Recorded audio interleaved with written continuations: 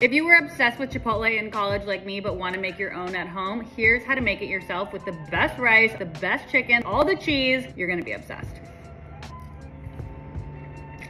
The key to that incredible chicken from Chipotle is the marinade. So we're gonna do some chicken thighs, some chipotles and adobo, cumin, oregano, garlic powder, salt, pepper, you get the idea. Put it all in a zip top bag and then let it marinate for at least 2 hours. When you're ready to go, you're gonna cook up some rice. I like to toast it first, then add your liquid. Cook your chicken on both sides. You want that golden sear. When your rice is done, we're gonna add lime juice and cilantro and then build the bowl. We've got the chicken, we've got pinto beans, we've got corn, homemade pico de gallo, some guacamole, obsessive amounts of cheese. It is perfection in a bowl.